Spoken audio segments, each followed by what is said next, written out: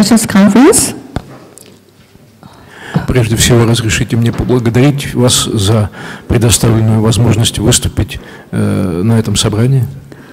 Especially Professor Helen Koleva to arrange this opportunity and all the people in this society. Я особенно благодарна профессору Елене Андреевне Корневой за организацию.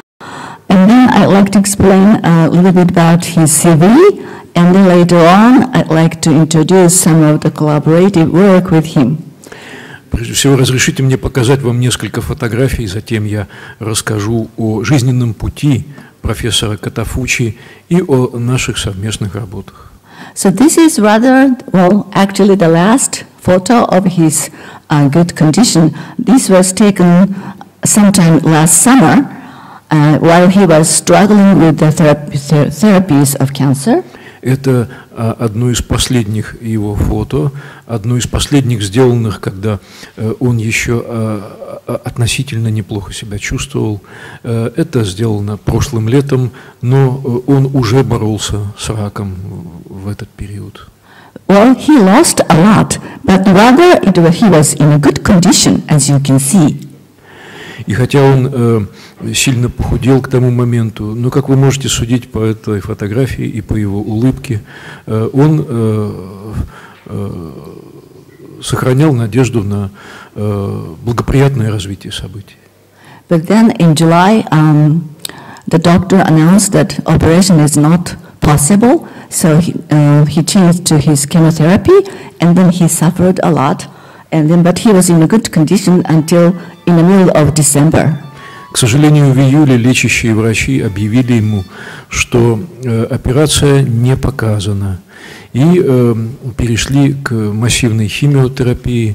До декабря он был в относительно неплохом состоянии, а потом болезнь взяла свою.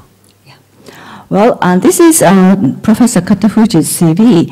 He graduated the School of the Medicine in our Kyushu University, and then he got PhD in 1985, and then well, he got PhD in the Department of Physiology, Kyushu University, and then he became an assistant professor soon after that, and then lecturer, and then in 1987 he went to New York, and then to do some postdoc, or he became an assistant professor, a visiting assistant professor in the State University of New York, Health Science Center of Brooklyn. Это основные вехи научной биографии доктора Катафучи. Вы видите, что он закончил медицинский факультет нашего университета, университета Кюсю в Фукуоке, затем защитил диссертацию на кафедре физиологии того же университета и стал ассистентом этой кафедры в 1985 году. С 1986 года он стал читать лекции в клинической больнице. В 1987 году он был направлен на стажировку в университет штата Нью-Йорк и медицинский центр Бруклина и был там гостевым ассистентом. And 2 years later, he came back to Kyushu University, and then he became lecturer and associate professor, and at the end, 2016, on December, he became a professor. It's a department of neuroinflammation and brain fatigue sciences. He named this name, and he became a professor.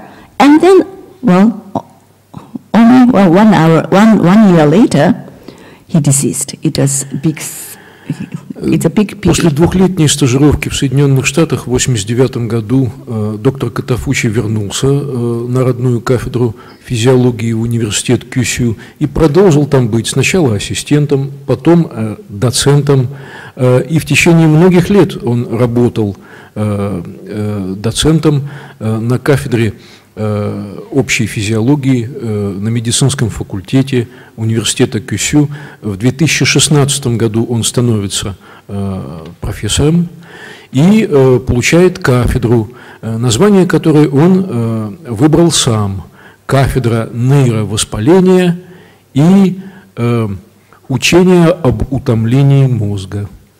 К сожалению, его деятельность в роли руководителя этой кафедры продлилась менее 2 лет. В 2018 году его не стало. Well, we knew each other for many years, but I think it was the first time, 2007, emeritus professor, right? Yes. Well, мы знаем друг друга с российскими коллегами уже много-много лет. Вот здесь вы видите фото 2007 года, когда заслуженный профессор Омура, доктор Катафучи и я впервые приехали в Санкт-Петербургский университет. И вот при входе в университет была сделана эта фотография вашим переводчиком. But definitely, well, Dr. Katafuchi and Professor Omura visited here many years before, but it was the first time for me to come to St. Petersburg. Доктор Омура и доктор Катафучи много раз бывали в России и до этого, и принимали участие в научных событиях и гостевых лекциях. Но для меня, говорит Mami Noda, это был первый визит в Россию.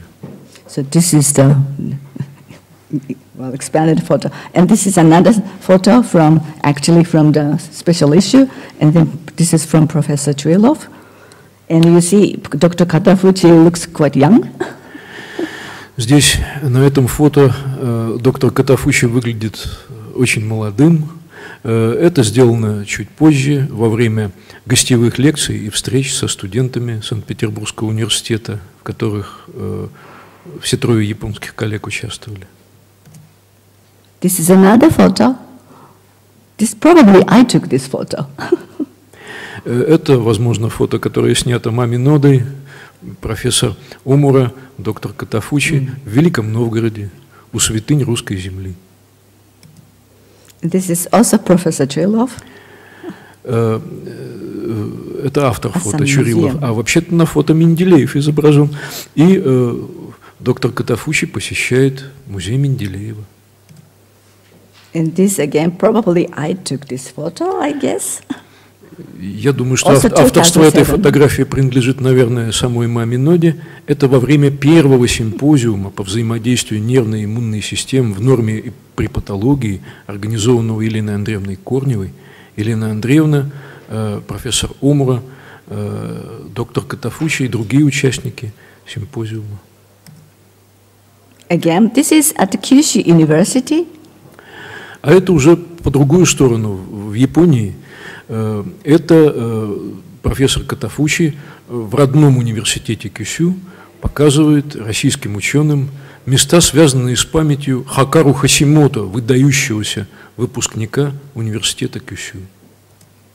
And this is the last visit for him to St. Petersburg. It was in December 2016. This was on the Aurora. Это было совсем недавно, в декабре 2016 года, последний приезд доктора Катафучи вместе с его учителем, профессором Омурой, в Санкт-Петербург. Они сфотографированы на крейсере «Аврора». And you see, Professor Katafuchi was a bit chubby at the time, but then 3 months later, he was diagnosed as a stomach cancer. Вы видите на этой фотографии, что доктор Катафучи чуть хуже выглядит, чем обычно. И действительно, через 3 месяца у него был поставлен этот диагноз рака желудка. Well, this shows the recent publication by Professor Katafuchi. This is only limited. Well, of course, he has many publications, but these are the most recent publication. Профессор Катафучи был активен в науке до последних дней. Вы здесь видите список его самых последних публикаций, которые вышли, по сути, вот в 16, 17, 18 году, и некоторые из них, по-видимому, вышли даже после его смерти. The first author, you may notice, this Muhammad Hossain. He's from Bangladesh, and he was he and Dr. Katafuchi, and he worked hard to make those publications.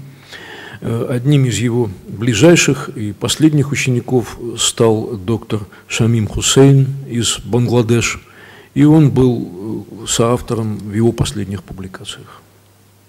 And then these are, well, I would like to show you a couple of papers we collaborated. And then later I like to show you some of the collaborative work. For example, the first one. В течение многих лет мы сотрудничали в науке с доктором Катафучи. Здесь некоторые наши совместные ключевые публикации, и чуть-чуть попозже я расскажу вам о наших совместных исследованиях. Well, some of the people here may know this story, but, well, for some audience it may be new. And I'd like to show you some collaborative work with Dr. Katafuchi. It's about neuroprotective effects of molecular hydrogen. Одно из направлений, в которых мы сотрудничали в научных исследованиях, было вот это, знакомое некоторым из вас по моим предыдущим выступлениям, но, может быть, для кого-то это будет и совсем новое. В сотрудничестве с доктором Катафучи мы разрабатывали вопрос о нейропротективных свойствах молекулярного водорода. Well, molecular hydrogen, you may not know that probably in Russia it has been quite popular that some of the people may know that alkaline electrolyzed water in the previous days. But actually it is not, well, it is electrolyzed water, but it contains hydrogen gas. Возможно, для многих из вас это не новый вопрос, потому что я знаю, что в истории российской медицины был интерес к так называемой электролизированной воде или щелочной электролизированной воде. Сегодня мы знаем, что биологические эффекты этой воды совпадают с биологической активностью молекулярного водорода, который в ней появляется. So we call it hydrogen water. И мы назвали это насыщенная водородом вода. So hydrogen water means the water containing molecular hydrogen. Molecular hydrogen is hydrogen gas. Эта вода содержит в растворенной форме молекулярный водород. And please do not confuse with proton, I mean hydrogen ion, or reactive hydrogen. It's molecular hydrogen. Это именно молекулярный водород. Не следует путать эту форму с катионами водорода. Это совершенно другое дело, и такая вода не меняет свой водородный показатель. So the water containing molecular hydrogen, there is no change in pH. И она не становится более кислой, хотя становится насыщенной молекулярным водородом. Sorry. So molecular hydrogen, what is molecular hydrogen? Well, molecular hydrogen, you may know that it is the smallest molecule in the universe, and then it can go through even cell membrane or a plastic. So we need to have the molecular or hydrogen water in either aluminum container or glass bottle. Поскольку молекулярный водород самая маленькая молекула во Вселенной, то она легко проходит не только сквозь клеточные мембраны, но даже сквозь пластиковые бутылки. И поэтому, чтобы хранить молекулярный водород, необходим алюминиевый контейнер или стеклянный сосуд. And then the concentration of hydrogen in the water we measured, and then this is a time-dependent increase of hydrogen, molecular hydrogen in the water. Well, after 8-minute bubbling of hydrogen gas, then the concentration increases until about 1 ppm. Если насыщать пузырьками водорода воду, то согласно этим нашим измерениям происходит увеличение концентрации молекулярного водорода в воде, причем значительное, но на короткое время. So actually, this is for animal experiment. This is the glass bottle for animal experiment, and once we filled this part, the upper part of the water with hydrogen gas, then the concentration of hydrogen stays either 24 hours or maximum, well, 2 days, the concentration was maintained. Согласно нашим экспериментам, если насытить газообразным водородом воду в стеклянном сосуде, то высокая концентрация водорода сохраняется максимум в течение суток или чуть больше. So now I'd like to show you the oxidative stress resistance induced by molecular hydrogen against Parkinson's disease model. Некоторые наши совместные с доктором Катафучи исследования показали, что можно индуцировать с помощью вот такой насыщенной водородом воды повышенную устойчивость к окислительному удару, который является компонентом патогенеза многих болезней, в том числе болезни Паркинсона. So needless to say, Parkinson's disease was due to the loss of dopaminergic neurons. Болезнь вызвана потерей активности допаминергических нейронов. So we made animal model of Parkinson's disease using MPTP. Существует модель на животных с помощью токсина, который избирательно поражает соответствующие нейроны в нигростриарной области. And then we analyzed the dopaminergic neuronal loss. И вот здесь представлены данные о потере допаминергических нейронов у мышей, на которых промоделирована эта болезнь. So probably needless to say, the sporadic Parkinson's disease model is induced by mainly a reactive oxygen species here. Установлено, что в развитии индуцированных подобным образом моделей принимают участие нарушения, связанные с митохондриями, и, в частности, продукция активных кислород-содержащих радикалов и их окислительный удар, который поражает клетки. So we looked at the production of reactive oxygen species, or we looked at the cell death, or we looked at the DNA damage, and then we observed protective effect of molecular hydrogen. Мы постарались измерить степень продукции этих радикалов, степень повреждения ДНК, процессы клеточной гибели, и эти исследования привели нас к выводу о протективных свойствах водород-содержащей воды. So this is the experimental schedule. We gave hydrogen water to the animal for 1 week. And then we injected MPTP to the animal, and then 2 days later, we sacrificed the animal and looked at the dopaminergic neurons. Вот организация нашего эксперимента. Мы предварительно давали насыщенную водородом воду подопытным животным в течение недели. На 7-й день мы вводили токсин, поражающий допаминергические нейроны. И через 2 дня животных забивали и изучали вышеозначенные параметры. В частности, анализировали состояние этих нейронов. And then we observed the dopaminergic neurons in substance nigra, and then we counted dopaminergic neurons by stereology. Подсчитывая стереологически количество допаминергических нейронов в соответствующих областях мозга. So this is the data, where this is substance nigra and this is striatum, and then this is the downward with in MPTP injected substance nigra or striatum, and you notice that when animal was drinking hydrogen water, then the loss of dopaminergic neurons are very much attenuated. И вот вы видите, что и для субстанции нигра, и для стриатума токсин вызывает существенную потерю допаминергических нейронов, но если животные находятся на превентивном лечении водород-содержащей водой, то потеря нейронов допаминергических как в стриатуме, так и в субстанции нигра существенно меньше. В контроле физиологический раствор этого не дает. So this shows the Th positive cells, and this is statistical data. You see, after MPTP injection, the Th dopaminergic neurons was less than half.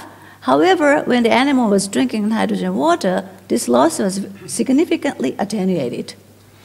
Здесь видно, что происходит значительная, более чем наполовину потеря допаминергических клеток после введения токсина. Желтые столбики становятся ниже. Но если животное находится на содержащей водород в воде, то обеспечивается значительная сохранность. Этот эффект уменьшения количества нейронов, он снижается. And then when we look at the concentration dependency of molecular hydrogen, then we found that quite low concentration, I mean only 1/20 of the maximum concentration was enough. И хотя имеется концентрационная зависимость этого лечебного эффекта, но мы обнаружили, что достаточно малая концентрация, 0,08 ppm, достаточно для серьезного протективного эффекта. And then we looked at the DNA damage using 8-oxyguanine accumulation. You see, the accumulation of 8-oxyguanine is a marker of DNA damage. And then you see, after MPTP injection, well, this accumulation of 8-oxyguanine was significantly increased. However, when the animal was drinking hydrogen water, you'll see this was very much attenuated. Здесь показана степень повреждения ДНК в соответствующих клетках, оцененная по маркеру этого повреждения 8-оксигуанину. И вы видите, что происходит накопление этого маркера повреждения под влиянием токсина, но если животное находится на водородсодержащей воде, то этот процесс накопления продуктов повреждения ДНК выражен в существенно меньшей степени. Физиологический раствор этого не дает. Well, this is some extra data that at the beginning I told you that alkaline electrolyzed water. Some people believe that the alkaline electrolyzed water is good for your health, but it's not alkaline. But hydrogen is important, and hydrogen did not change the level of MPP+. Мы также изучили вопрос о том, что является действующим началом так называемой ощелоченной электролизированной воды, которая, по данным ранних исследований, обладала позитивными биологическими эффектами. И мы обнаружили, что процедура вот этого самого ощелоченного электролиза, она приводит к повышению концентрации свободного водорода в такой воде, причем эффекты не зависят от щелочности, а зависят именно от накопления свободного молекулярного водорода.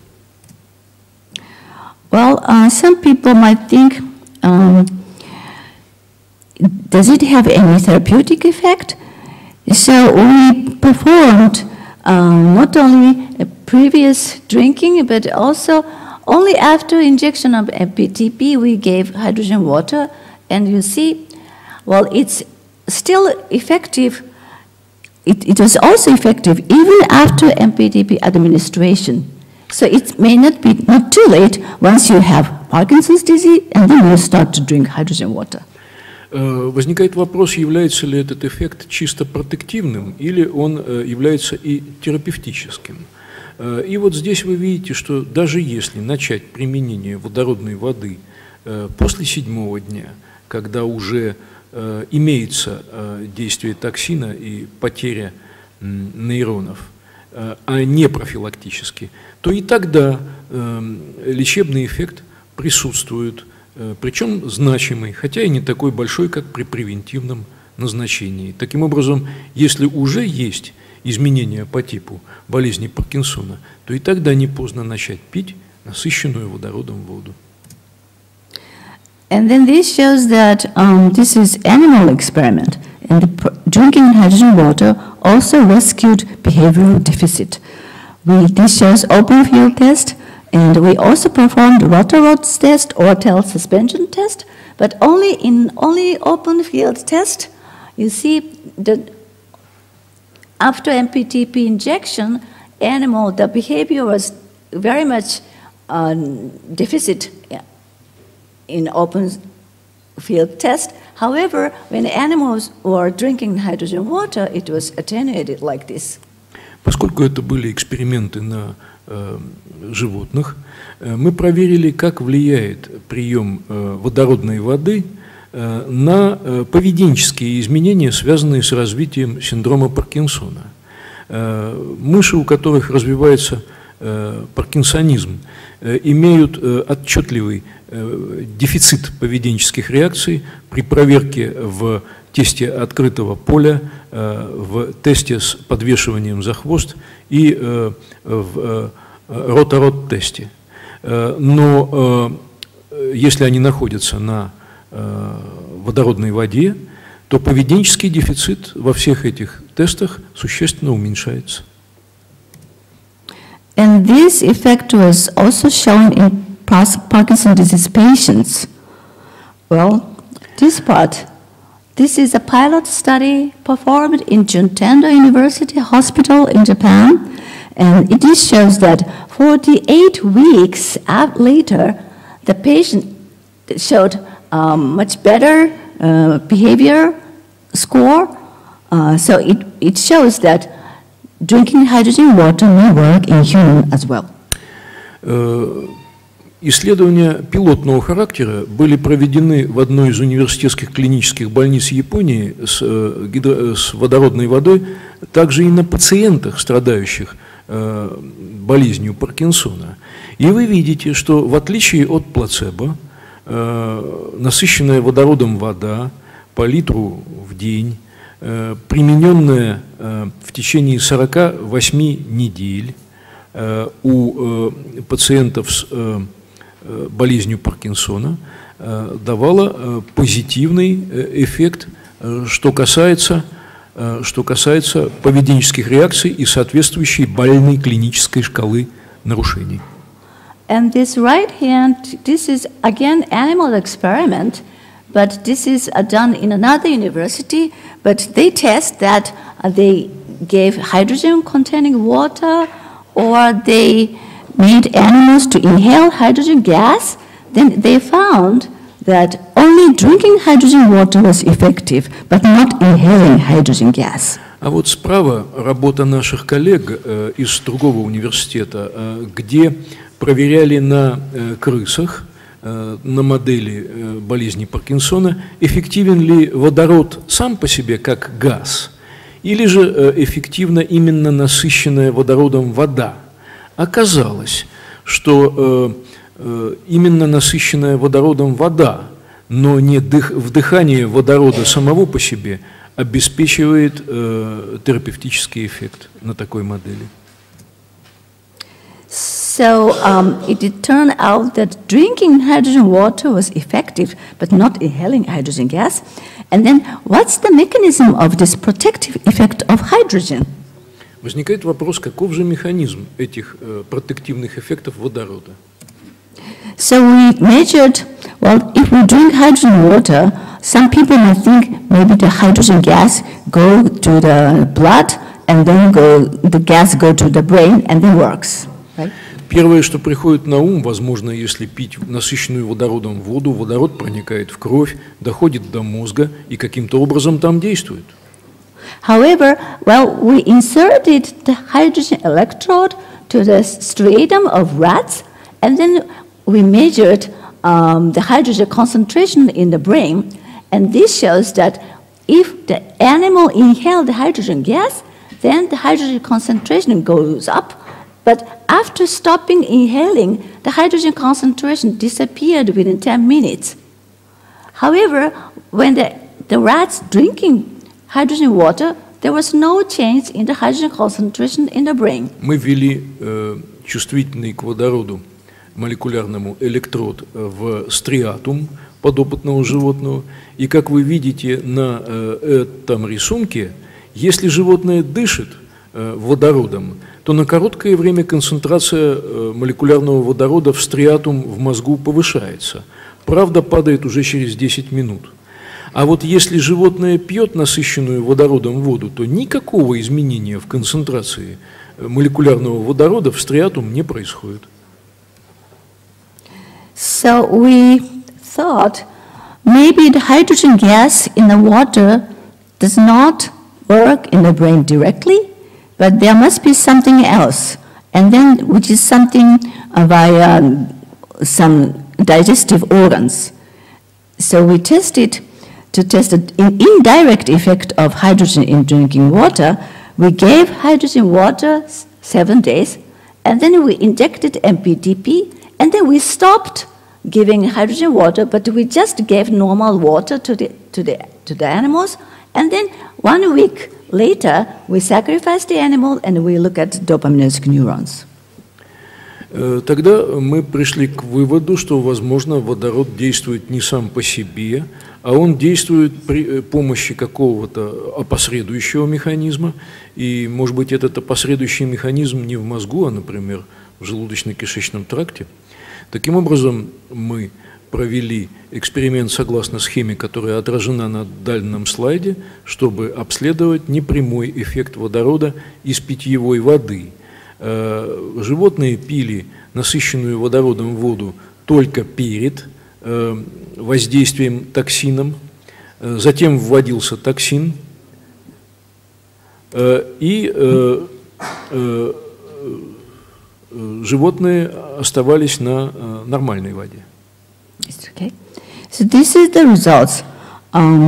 Again, you see in both substantia nigra and striatum, if the animal drink hydrogen water before MPTP injection, it shows neuroprotection. Согласно результатам, которые отражены здесь, вы видите, что если животное принимает водород, содержащую воду, внутрь перед назначением токсина, то присутствует протективный эффект. So it turned out that neuroprotective effect of molecular hydrogen may not be direct effect. Хотя концентрация водорода в мозге не меняется. Таким образом, это, возможно, не прямой эффект. And then next we tested how many days of hydrogen intake is necessary. Сколько же дней приема водород насыщенной воды необходимо, чтобы добиться эффекта? We tried 1 day, 3 days, 7 days, and then we looked at how it has neuroprotection. Then you see, maybe 7 days of drinking hydrogen water is required. Мы попробовали сроки 1 день, 3 дня и 7 дней, и оказалось, что существенный эффект при сроке 7 дней. And then, if the animals drink hydrogen water for 7 days, and then how many days the neuroprotective effect lasts?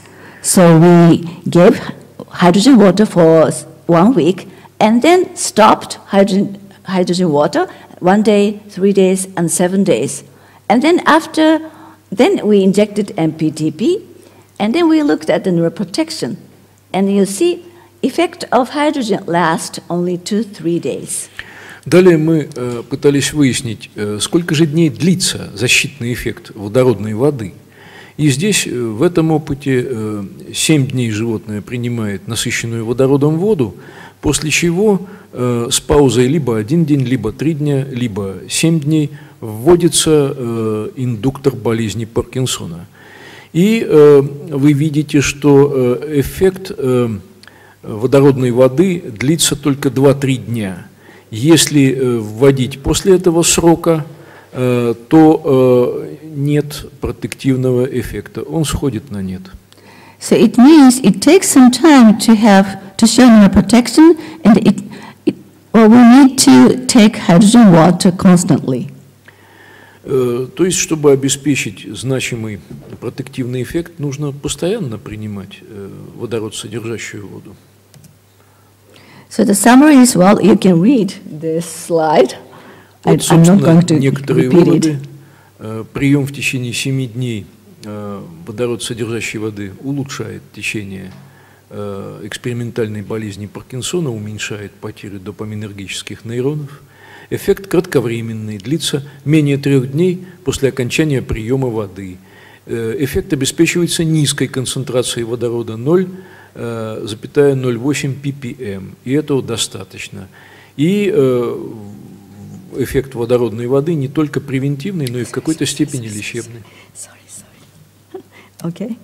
Then again, the question was, what's the mechanism of protective effects of hydrogen?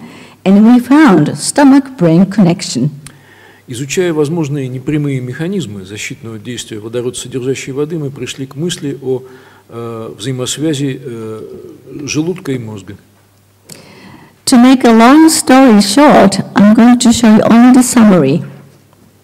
Чтобы покороче было, я покажу только общее содержание этой работы. When we drink hydrogen water, it goes to stomach first, right? Вода попадает в желудок. And then in stomach, well, this ghrelin was released. Well, actually, the messenger RNA of ghrelin was increased after drinking hydrogen water. Нам удалось показать, что после приема внутрь водород-насыщенной воды происходит значительная активация экспрессии генов грелина и активация секреции грелина в кровь. Yeah, ghrelin is it's not only controlling the appetites, but it also has a neuroprotective effect. Но грелин не только один из сигналов, контролирующих аппетит и насыщение, а также и известно, что эта молекула обладает нейропротекторным эффектом. And it was shown that the ghrelin receptor, it's called GHSR, when its messenger level is very much expressed as substantia nigra. Грелиновый рецептор экспрессирован в субстанция нигра. So probably if we drink hydrogen water, then ghrelin is released from stomach, and then presumably it goes to the brain and works on this receptor in dopaminergic neurons, and then that's how it has some neuroprotection, especially on dopaminergic neurons. Таким образом, вывод, к которому мы пришли, что прием внутрь водород-насыщенной воды вызывает значимое увеличение продукции грелина и его действия на субстанция нигра и помогает этим нейронам выжить в условиях моделирования болезни Альцгеймера. Well, this confirms the effect of ghrelin. We added a ghrelin receptor antagonist. Then if we injected ghrelin receptor antagonist together with hydrogen, then you see the neuroprotective effect of hydrogen would disappear. Чтобы проверить это, мы осуществили эксперимент с совместным действием водород-насыщенной воды и блокад антагониста грелинового рецептора. Антагонист грелинового рецептора, обозначенный в розовом прямоугольнике на этом слайде, снимает защитные эффекты водород-насыщенной воды. And also it was reported that ghrelin release is dependent on stimulation of beta-1 adrenergic receptors. So we looked at the effect of atenolol, which is beta adrenergic receptor antagonist. And then, as you see, the ghrelin release, ghrelin production was cancelled by atenolol. И нам удалось установить, что этот эффект водород-насыщенной воды на грелиновую секрецию опосредован через бета-1 адренергические рецепторы, поскольку антагонист бета-1 адренергических рецепторов, атенолол, снимает грелиновый опосредованный эффект водородной воды. We also looked at the effect of atenolol on protection induced by hydrogen. And you see, together with hydrogen, we injected atenolol every day. And then you see, again, atenolol canceled the neuroprotective effect of hydrogen. Если вводить вместе с индуктором экспериментального паркинсонизма атенолол, то такая комбинация снимает защитные эффекты водород-содержащей воды. So it suggests that patients who are taking beta blocker should not drink hydrogen water because it's not effective. Поэтому, если кто-то принимает по какой-то причине бета-блокаторы, то на этом фоне лечение или профилактика с помощью водород-содержащей воды не будет эффективна. So again, we call it a stomach-brain connection. So at least in Parkinson's disease model mice, again, I'm going to show that if we drink hydrogen water, then it releases ghrelin, and then it goes to the brain, and then it has neuroprotection. Еще раз, схема, к которой мы в итоге пришли, что водород-содержащая вода обладает грелинопосредованными защитными эффектами на допаминергические нейроны при экспериментальном паркинсонизме.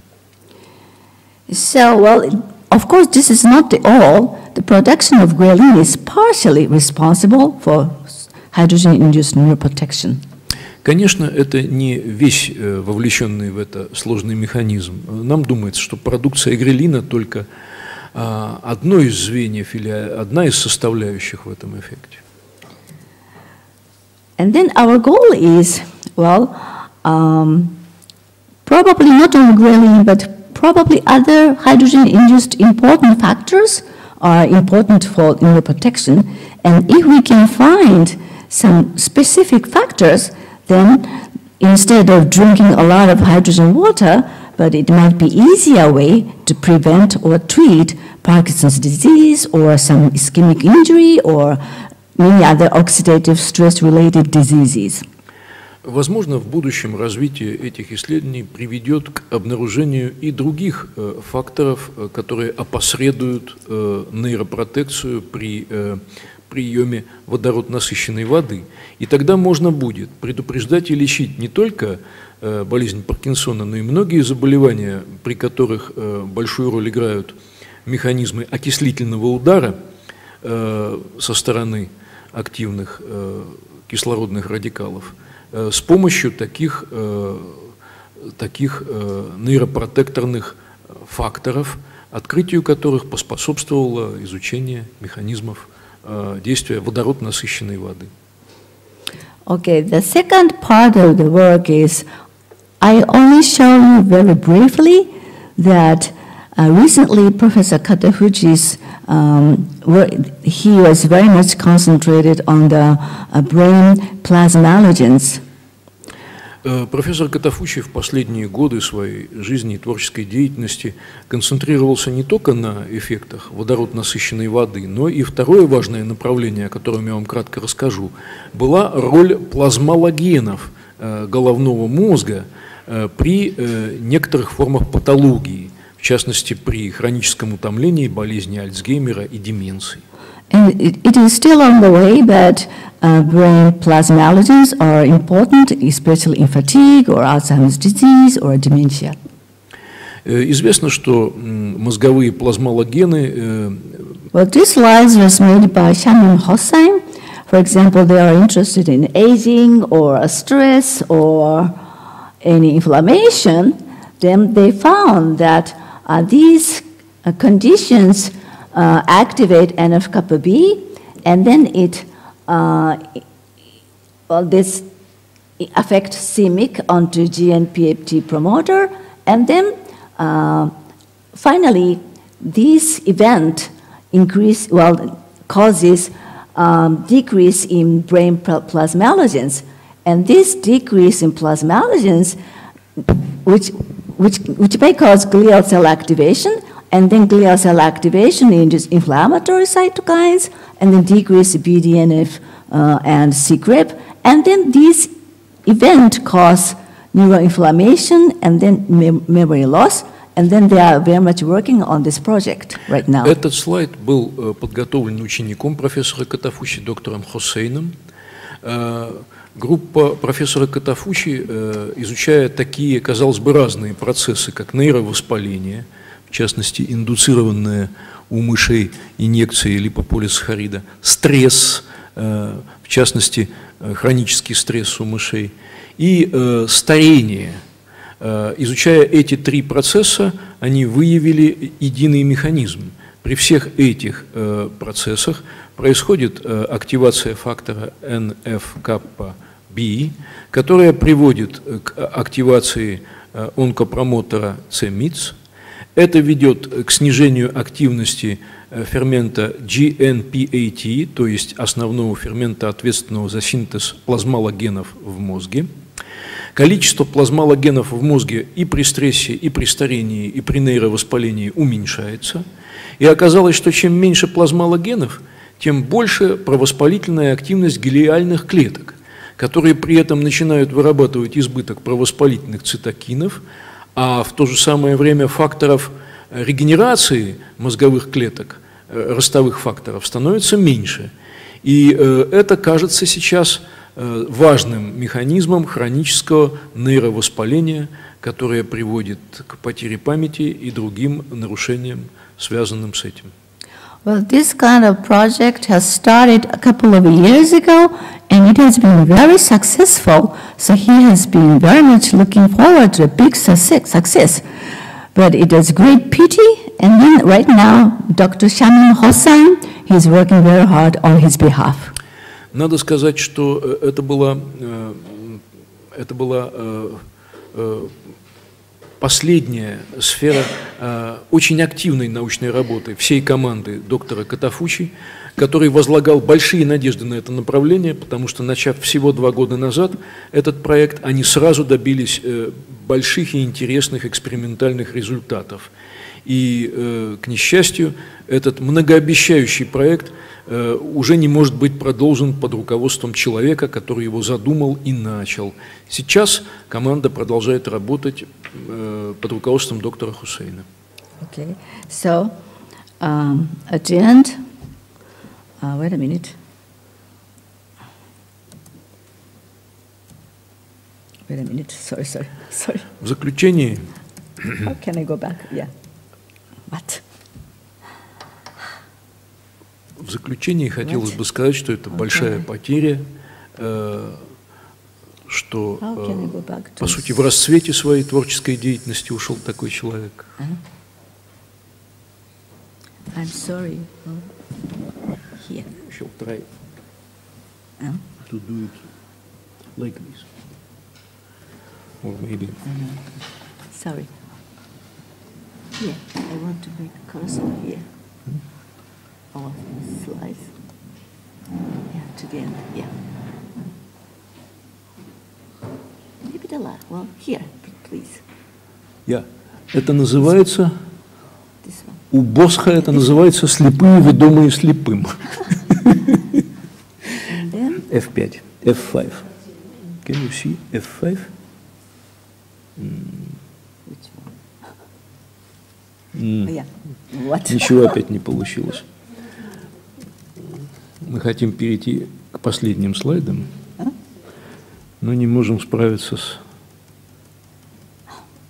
системой.